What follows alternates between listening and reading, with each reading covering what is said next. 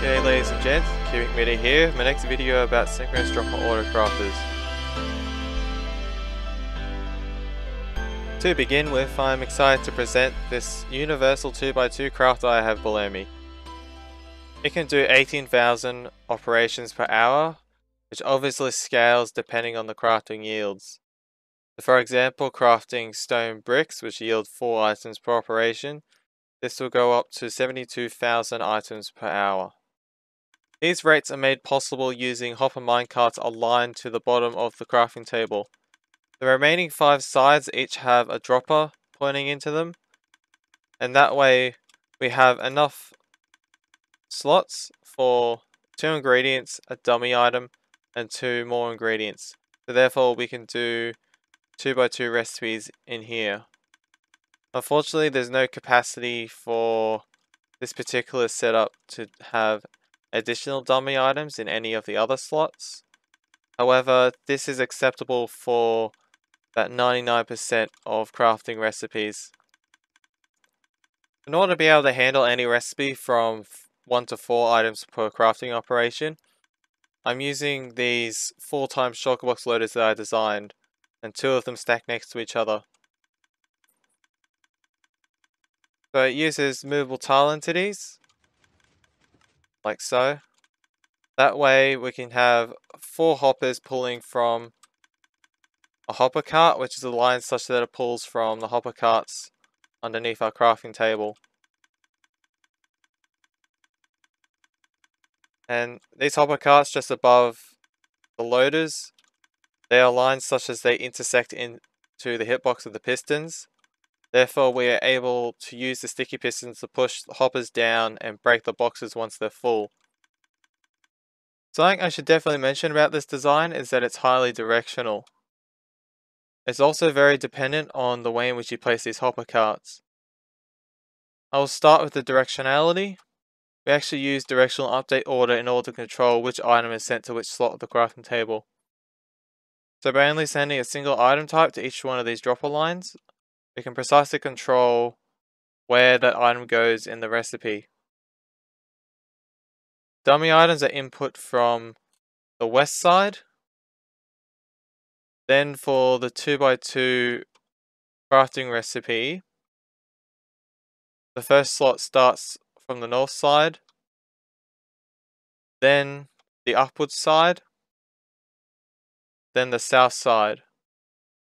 And the final slot in the 4x4 crafting recipe is sent from the east side. As for these hopper carts, the oldest cart gets first pick of what items to remove from our crafting table. So every time these droppers fire, they will fill 5 slots. So we'll have a dummy item in this slot here, and that item needs to be removed before we can get our items out. Now the way this is done is we have a filter cart here full of tropical fish, and it was placed first. So this hopper cart gets priority.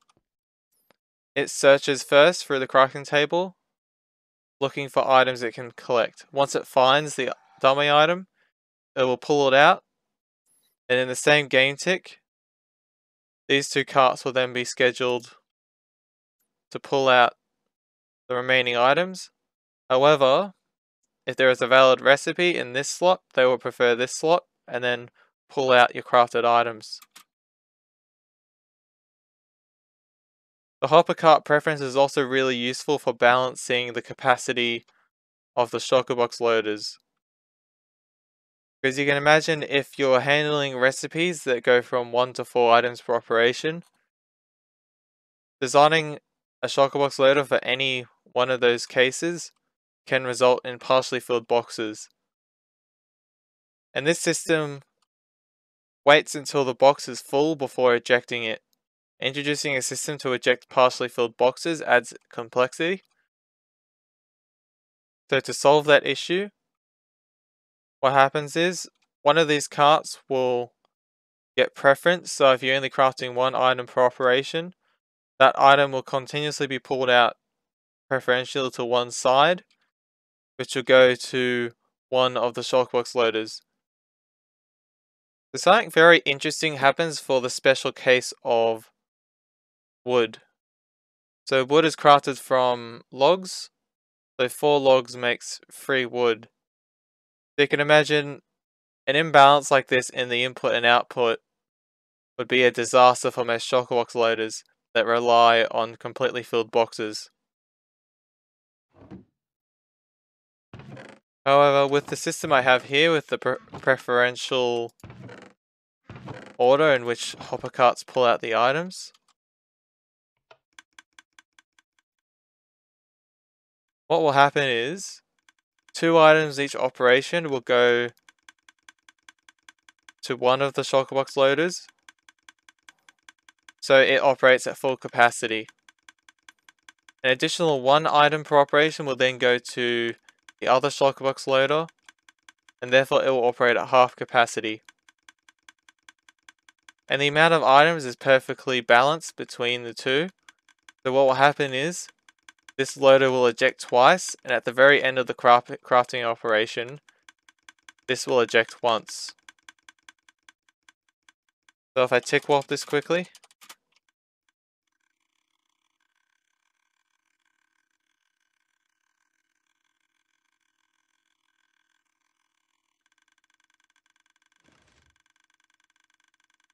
this side ejected once.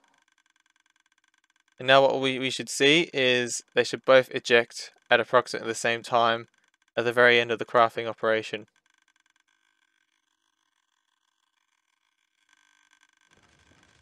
There we go. Crafting is now done. Here we have it. 3 perfectly filled boxes of oak wood. You may have also noticed some other example recipes I had. You can craft things like books. You can also craft things that require a specific order, such as coarse dirt. Of course, stone bricks is an obvious choice. I just showed you crafting oak wood. Another really interesting case you could use this for is crafting fireworks stars. I actually experimented with mixing up the items and the dyes in order to get a little bit of variation with the fireworks stars. However, the issue with this is that the current shulkerbox loaders cannot handle mixed items. So what you get is a sort of random spread of fireworks stars at the output, and they won't load into the shulkerboxes properly. So likely I will investigate making a mixed loader system specifically for this application. Another really interesting thing is you can craft pumpkin pie. So I'll just show that quickly. We need 4 times as many egg boxes because they only stack to 16. Put in our pumpkins, sugar, our eggs. They turn on. Now we're doing 1 item per operation. Client side, you can't actually see what's happening because we're both filling the slots and emptying out the crafted items in the same game tick using the hopper carts. So it may look like nothing's going on here, but if I select this hopper cart here, you can see that we're crafting pumpkin pies.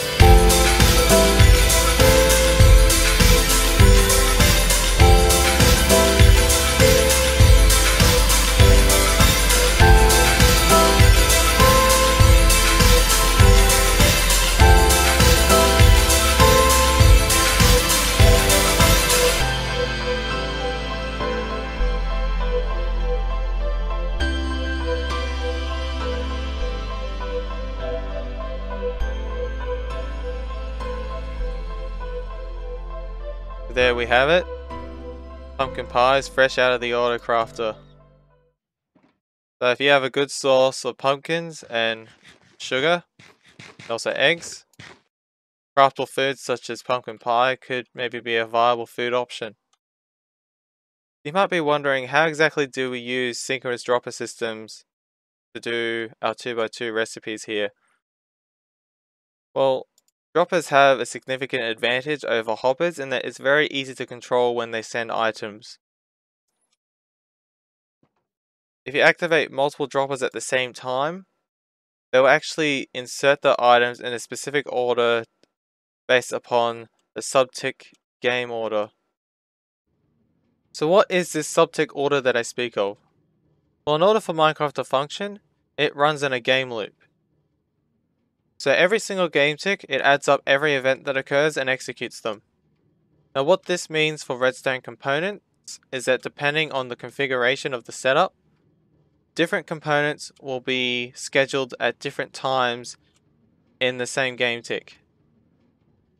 So what I have here is 5 droppers pointing into a single crafting table.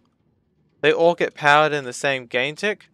However, in order to separate them, the game has a few biases towards specific configurations. For example, this dropper at the top, which gets directly powered by the observer, the game picks that as the first to fire. And so our positive Y sends an item to the first slot here.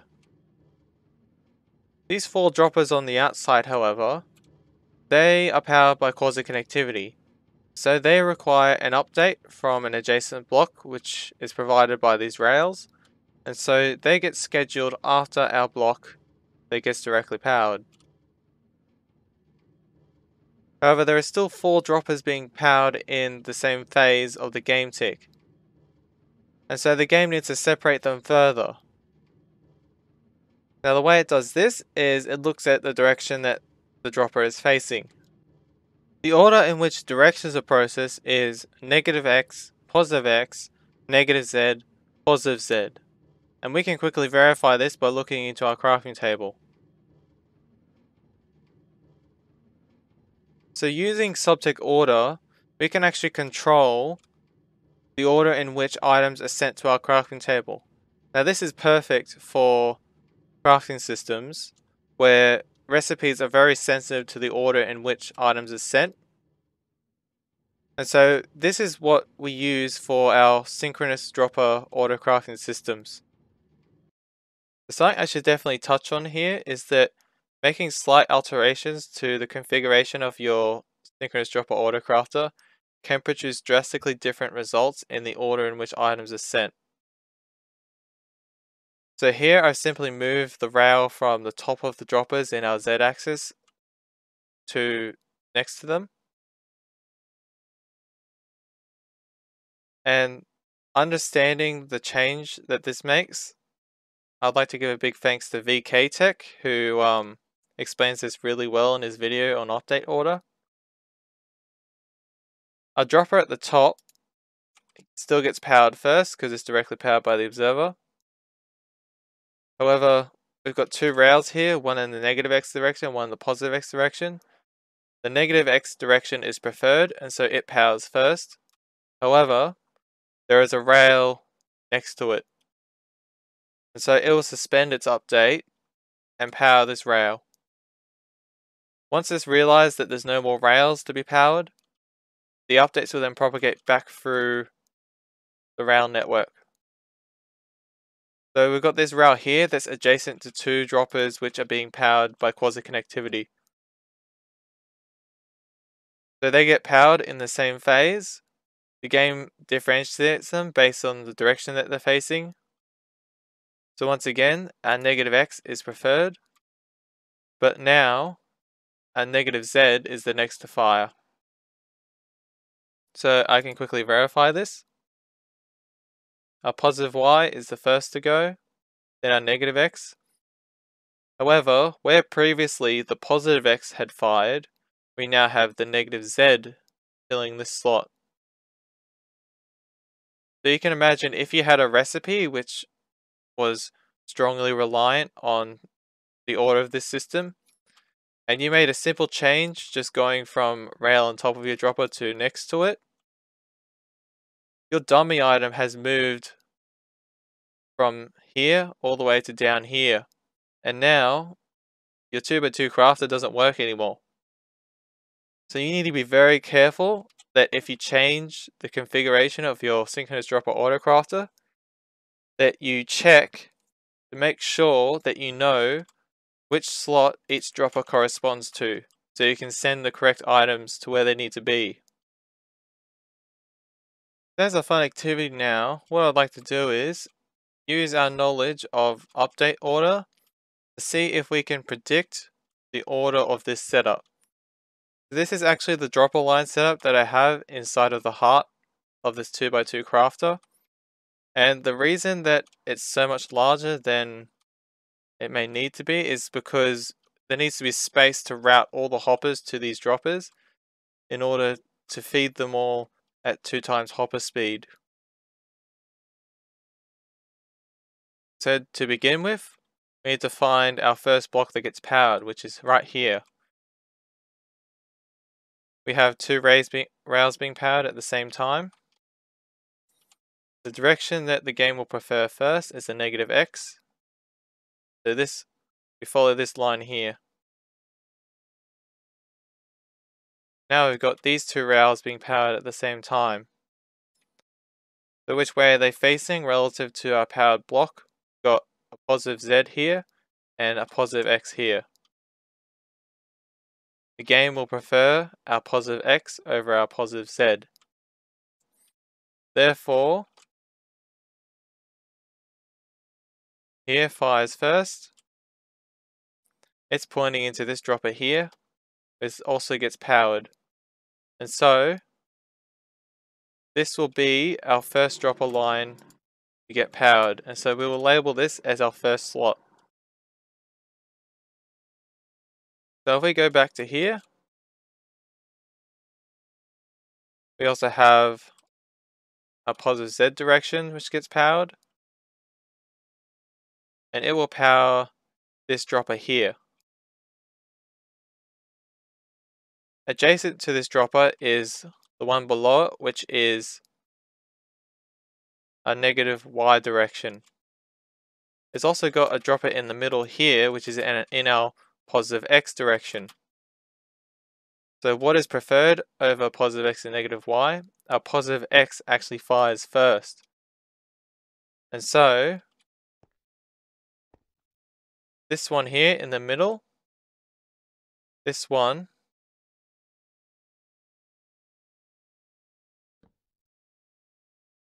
is our second slot. And then our negative Y fires, so this becomes our third slot. So now let's go back to the original block being powered here. We will now follow our positive Z direction. We've got 2 directions being fired here. We've got a negative Z and a negative X. Of course, the game will prefer the negative X first, therefore it propagates down to here. So this side will be our 4th slot. And finally, this line here will be our 5th slot. Now let's quickly verify this. Here we've got our negative Z, so our dropper line facing in the negative Z direction is the first to fire. Then we've got our positive Y, which is our second slot right here in the top. Our negative X, which is right here, our third slot. Our positive Z direction, here it is. And finally our last slot, positive X, right here. Thank you very much for watching. This has been a video introducing some more advanced concepts behind Synchronized Dropper Autocrafters. I will be making some more videos regarding these systems which can do various other recipes. I'll also be doing some videos introducing concepts behind cyclical autocrafting systems such as the universal autocrafter that we use on the Scarbook server. So if you want to be notified of when I release these videos, feel free to subscribe and I will see you then. Goodbye for now.